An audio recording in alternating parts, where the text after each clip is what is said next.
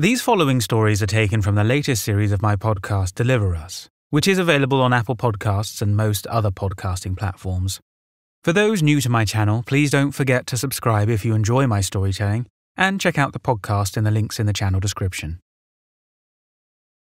Some of the people who allow me to share their stories sometimes have more than one, which leads me to believe there are those people who are more in tune than others when it comes to experiencing the paranormal. There are a number of theories that explain why some people are more likely to experience something paranormal than others. It could simply be down to the way someone's brain is wired, causing them to sense things that are not really there. Or maybe they really are gifted with the capacity to see something beyond our world. Welcome to Deliver Us. David White is a young man in his mid-20s who was born and raised in Gatlinburg, Tennessee. Although visiting other parts of the United States during his work as a semi-truck driver, he never felt the need to leave his hometown. And why would he? With the Smoky Mountains on your doorstep, he had everything he wished for in an idyllic living location. He didn't come from a wealthy family, and as a child grew up in a mobile home that had the windows blacked out to prevent sunlight from getting in and getting the place too hot. Once the lights went out at night, the home would be pitch black. He was 7 years old and owned, as many kids his age, a Nintendo games console. It was hooked up to a small CRT television set in his bedroom. The television served two purposes.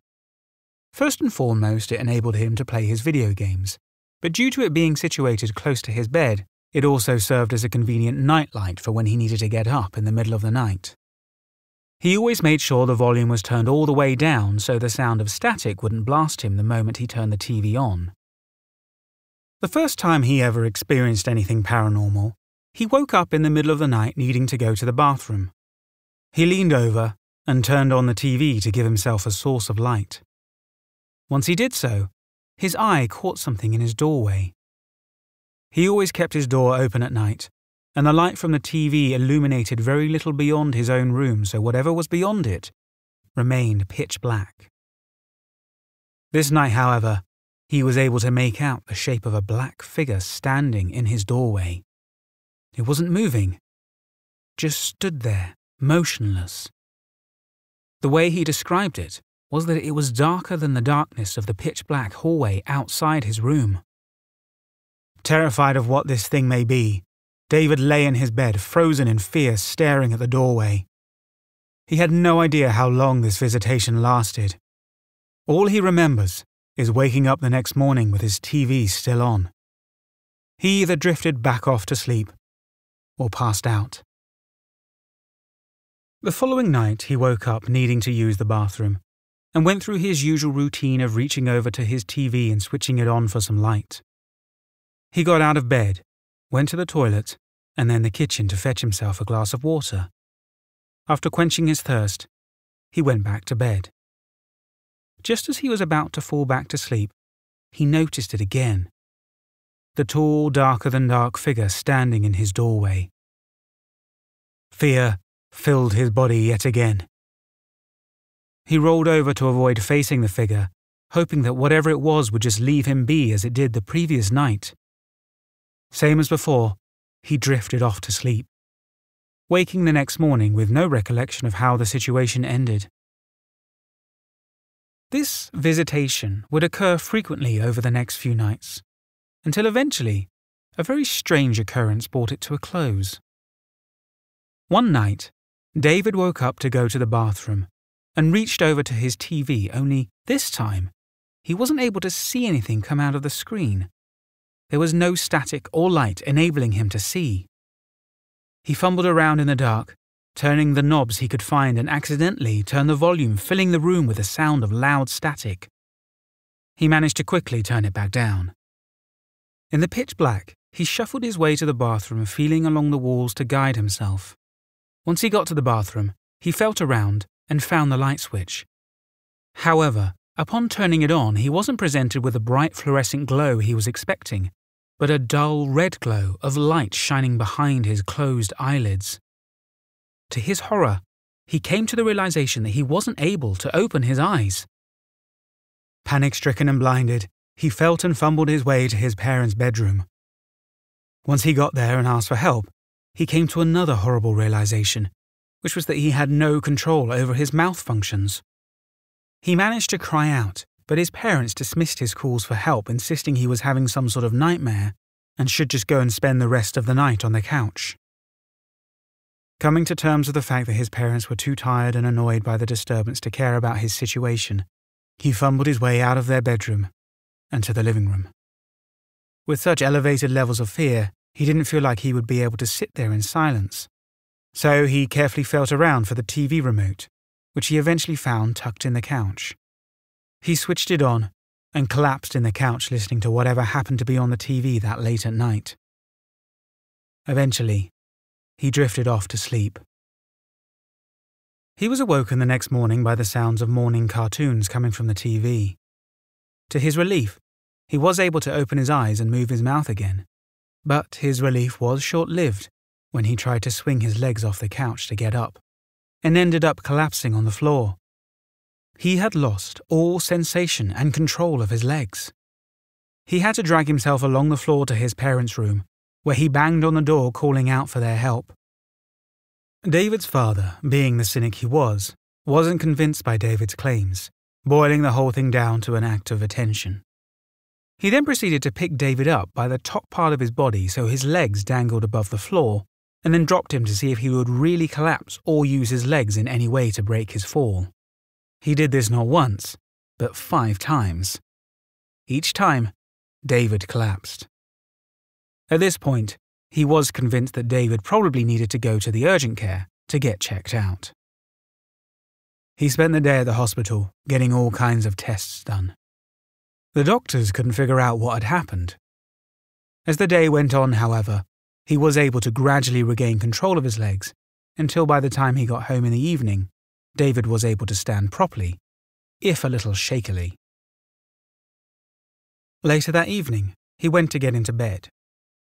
He switched off the TV, and as his eyes gradually adjusted to the darkness, he saw the black figure come into view in the doorway.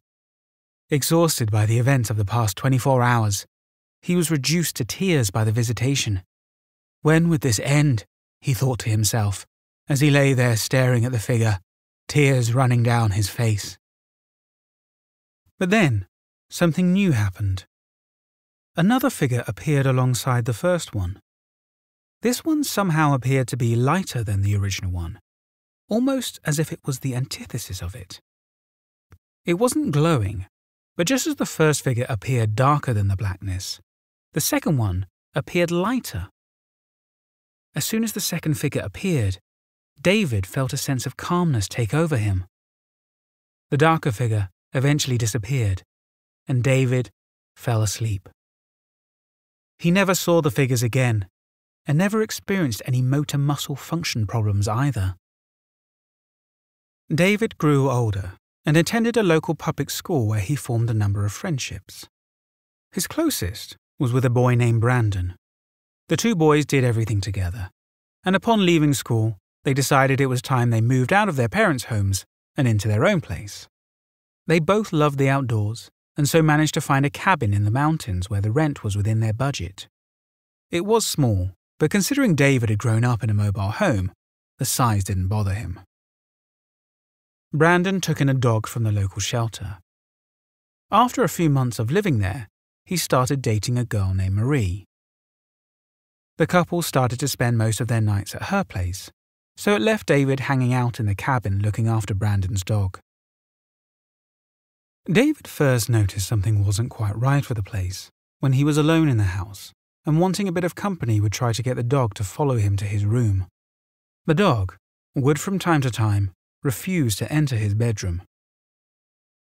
There was one night in particular when David was alone in the house. He was in his bedroom on his computer. The time alone catching up on games was enjoyable, but eventually he felt the need for some human interaction. He heard the front door open and close, and footsteps walk from there to the kitchen. He felt a sense of excitement that Brandon was finally home.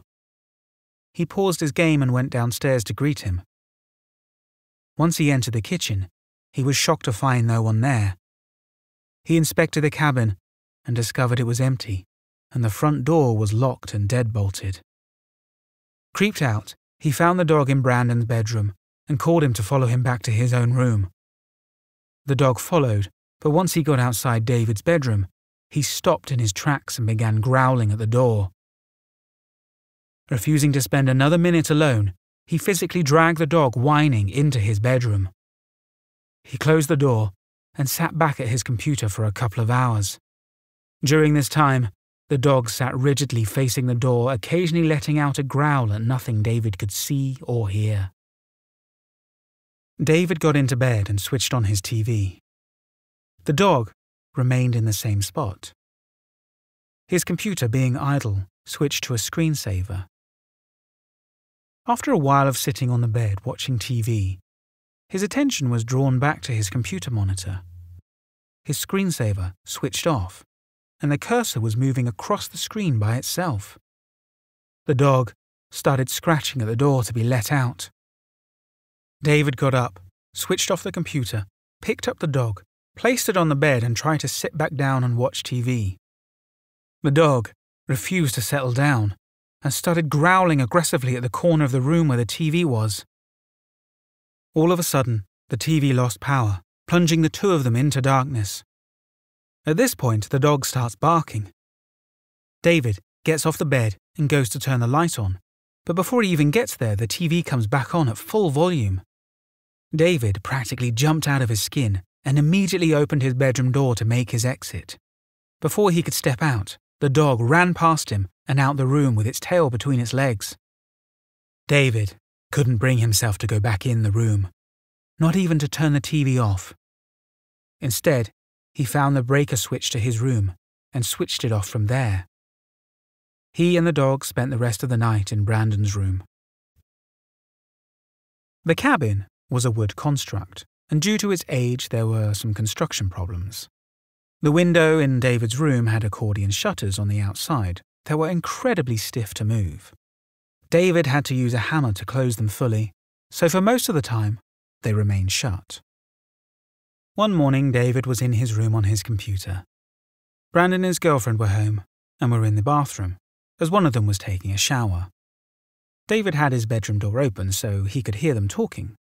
It was a nice morning, and the dog was sat outside with a few other dogs from the neighborhood. Their neighbors would often bring their dogs over to hang out in the garden so they could spend time together. Over the sound of the talking in the bathroom, David heard the sound of the front door opening and closing, and footsteps walking towards the outside of his bedroom. He froze, staring out the doorway, expecting to see some intruder who had entered their home. As the footsteps got closer to the point where, had there been somebody there, he would now be seeing them outside his room, the realization dawned on him that there wasn't anyone there. David went through the house to do an inspection and found nothing. There were no signs that anyone had opened the door as it was still locked. He went back to his bedroom and sat at his desk. All of a sudden, one of the accordion shutters slammed open and immediately shut. The noise caused by it was so loud, Brandon came rushing out of the bathroom to inspect what had happened. David, meanwhile, had jumped up from his chair, grabbed his shotgun, and ran outside to find no one there. The dogs were napping in the sunlight.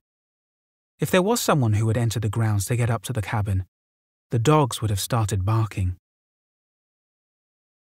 David inspected the shutter, still stiff as before. The thing had slammed open and shut with what appeared to be no resistance whatsoever. When David got back into the house, he spoke with Brandon and his girlfriend about his experiences. It turned out that they had also been experiencing unexplainable occurrences as well, and that was the reason why they hadn't been spending much time there. David asked the neighbors some history of the cabin and its previous occupants. He discovered that the two previous men who had lived there had died. Eventually, they moved out, and sometime after moving out, David learned the occupant after them also died.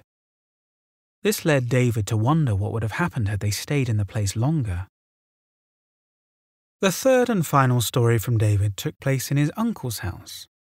His uncle was a quadriplegic, and David's brother, who was 10 years his senior, lived in the house to take care of him.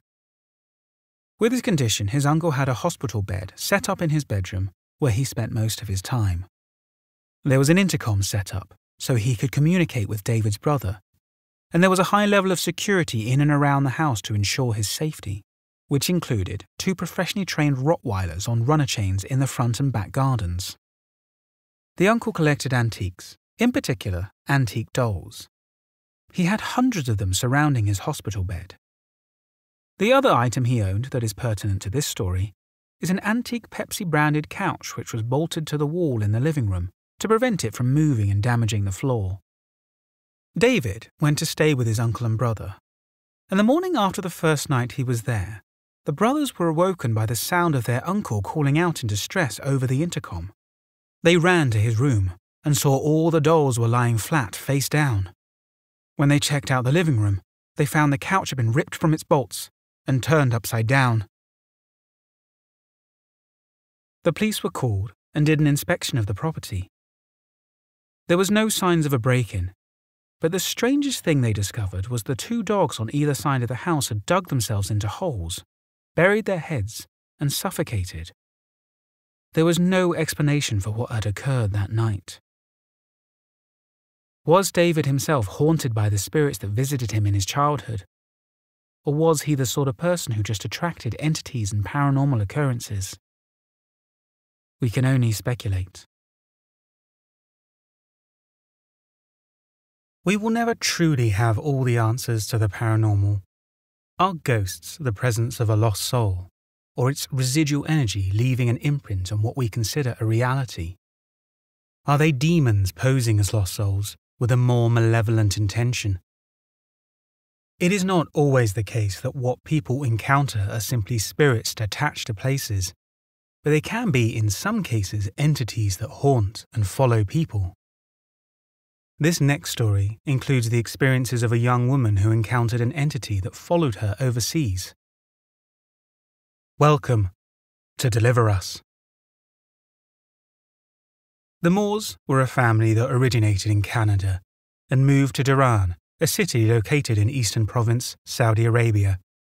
In 2017, they purchased and moved into a new house. There were 2 daughters, Harriet, the oldest, and Stacey. Harriet would eventually return to Toronto to attend university, but would come back to Saudi Arabia during holidays to spend time with her family. When visiting the new family home, Harriet described a feeling of something off about it. She couldn't quite place her finger on it, but she always felt uncomfortable in the home. In May of 2017, Harriet had to have knee surgery due to a soccer injury. So, as she was going to be in a cast and therefore restricted from movement for a few weeks, she arranged it so she could spend this time at the family home. She was forced to spend a lot of time in the house alone, and this was when some odd occurrences started to manifest. It started with objects in the home going missing and turning up in strange, unexplainable places. Then, the family dog would start barking at unoccupied areas of the home, as if a stranger had been standing there. Harriet's parents went on a trip to Hong Kong for a couple of weeks, leaving Harriet to house-sit whilst they were away. By this point, she was able to move about the house a little more, but was still unable to actually leave.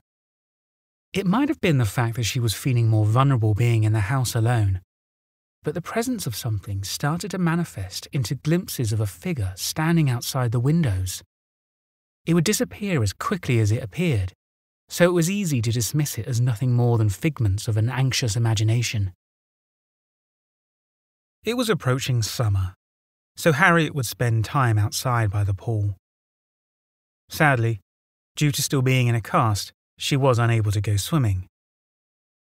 One afternoon, she was relaxing outside when she noticed movement coming from inside the house. The French doors leading out to the garden had floor-length curtains that were moving as if someone was pulling them back. The doors and windows were all closed, so there was no chance of wind being the cause. The only other explanation was the dog, but he had been outside as well. Not being a permanent resident in the house, Harriet would have a temporary bedroom set up in a nook, usually used as an office. It was small, but comfortable. It was while sleeping in this room she would first hear the tapping. It sounded like someone was tapping on the outside of the window. Harriet's heart began to race as she lay in bed, too afraid to look and see what it could be.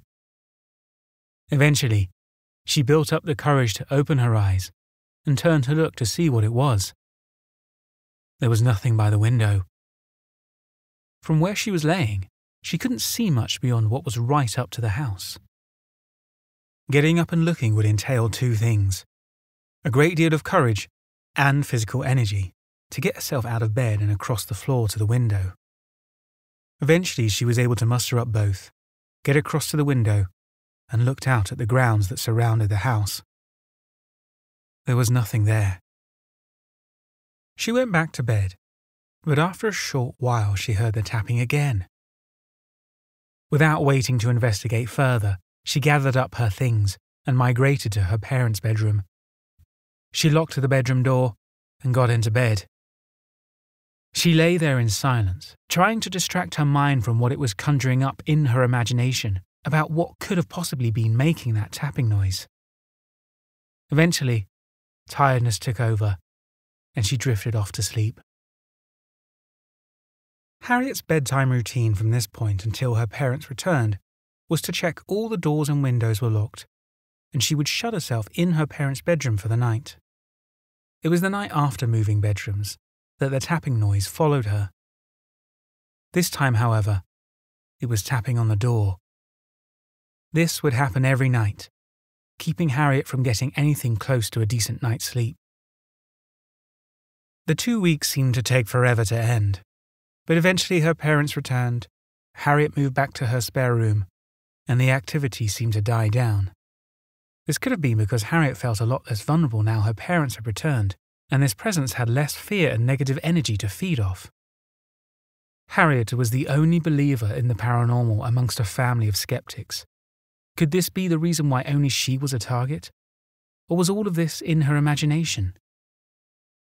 Eventually, she recovered from her surgery and was well enough to return to Toronto and go back to her studies. She didn't return to Tehran until the following Christmas break. When she returned, so did the tapping on her bedroom window during the night. After a few nights of tolerating this, she decided to do her own blessing on the room to try to rid it of whatever presence she was sensing. This only seemed to make matters worse. The following night, she was in bed and was once again unable to sleep. She was laying on one side when she noticed something moving in the room.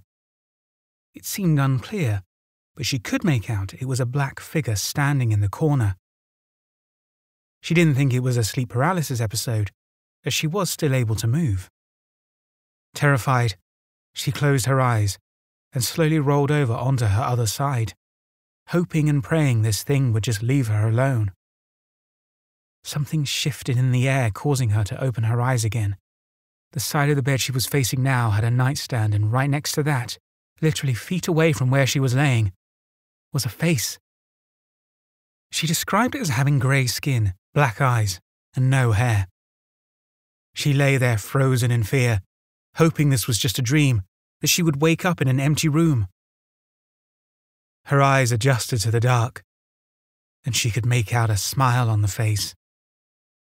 Slowly, it moved closer to her, tilting its head from side to side as if inspecting her. It got so close to her face it was almost nose to nose, and then for no apparent reason it quickly moved away and disappeared from her sight. Harriet grabbed a flashlight from her nightstand and shone it around the room. Whatever it was she saw had vanished. A few days and sleepless nights passed. One morning, Harriet and her sister Stacy took a trip to the town to purchase some groceries. Stacy offered to drive, so Harriet got in the passenger seat. Once in the car, Harriet caught sight of someone in the window of her parents' bedroom. It was a black figure standing there waving. At first she thought it must have been one of her parents trying to get their attention, only due to the lack of light inside the house, all she could see was a silhouette. What was strange, and led her to believe it was something else, was the fact that even after she waved back, the figure just remained there waving in a slow, almost robotic way. Even when they drove away, it was still there, standing, staring, waving. When they returned from their shopping trip, Harriet asked her parents if either of them had waved at them when they drove off earlier. They both denied doing so. There were no other sightings in the house during this visit, and after a few more days, Harriet went back to Toronto to return to her studies. There was a sense of relief that she had left her family home and whatever it was that was haunting her behind. After the flight, she was feeling jet-lagged, and despite trying to fight off the sleep to readjust to the time difference, she took a nap in her dorm room. She was unaware for how long she was asleep for, when she was awoken by a familiar but disturbing sound. The tapping had returned. It was on her window again, but this time she was in a dorm 7 floors up. The door to her room had a frosted glass window that prevented anyone from seeing anything clearly in or out. Harriet was able to see the silhouette of a person standing on the outside of the door. She assumed it was just her roommate Chloe and managed to get herself back to sleep. The next day she asked Chloe if at any point during the time she was napping she would have been standing outside her bedroom. Chloe denied having been anywhere near it. This led Harriet to conclude that this entity she had encountered at her family home had attached itself to her. One evening, Harriet was alone in her room practicing her guitar. As far as she knew at the time, there was no strange occurrences. However, the next day, Chloe approached her with a look of suspicious curiosity. She wanted to know who was in Harriet's room with her the previous night. Harriet assured her no one was in there, but Chloe was adamant she heard the sound of a male voice in the room while she was playing her guitar. Some days later, Harriet woke up one morning after what she assumed was a restful and undisturbed night. She went into the bathroom, and when first looking in the mirror, she noticed a bruise on her face. She described it as if the bottom of a glass bottle had been pushed up against it. There was no explanation for it, as there was nothing in or near her bed that could have caused it. She showed it to Chloe, who then also noticed 2 large scratches on Harriet's arms. This was the most disturbing incident thus far. This thing, whatever it was now physically harming her. They started looking into getting the place blessed.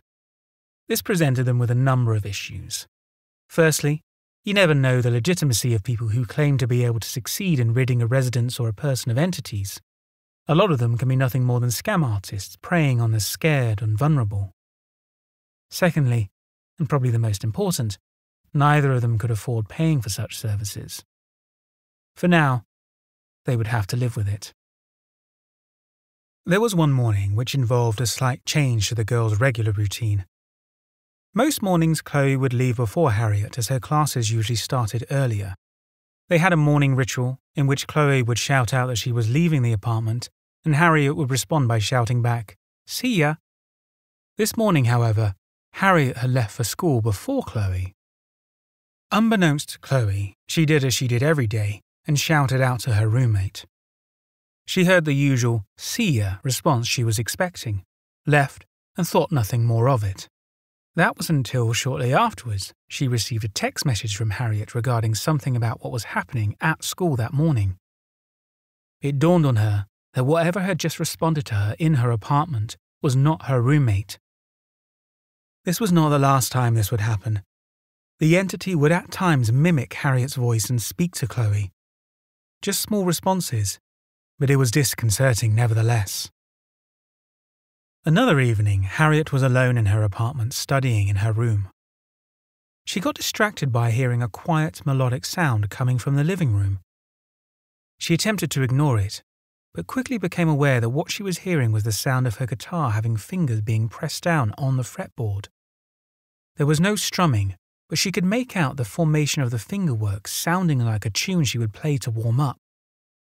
She called out to see if Chloe was in the living room. She heard no reply. She ventured into the living room to investigate. Her guitar was sitting there idle, and there was no one else in the apartment. Other things that started to happen was items would go missing in the apartment and would turn up in random areas. Flags and tapestries that were attached to walls started to fall off. Not in a way in which gravity just took them, more like they were ripped off the wall by an unseen force. One of the things on the wall was a Celtic-style cloth Ouija board hanging on a wall in Harriet's bedroom. It would fall off and end up in the middle of Harriet's bed. One of the last things Harriet disclosed to me was that when she first saw the entity at her family home in Saudi, she did eventually get some sleep and began to dream. She dreamt of an old record player playing an old song in Spanish that she was able to translate to saying something along the lines of, "If you ever go away from me and push me far away, know that I will always be with you, forever and ever and ever." This story was based on true events and was written, narrated and produced by me, James Deverell. The names of those involved have been changed. Thank you for listening to this podcast. This podcast was made possible by the person who agreed to let me tell their story. It was also made possible by you, my listeners. Without you, I wouldn't feel compelled to find these stories, write and narrate them, and share them with you on this platform. I love telling stories. I truly believe there is great importance for storytelling in our world. It invokes the imagination and opens us up to a greater sense of empathy through shared human experiences.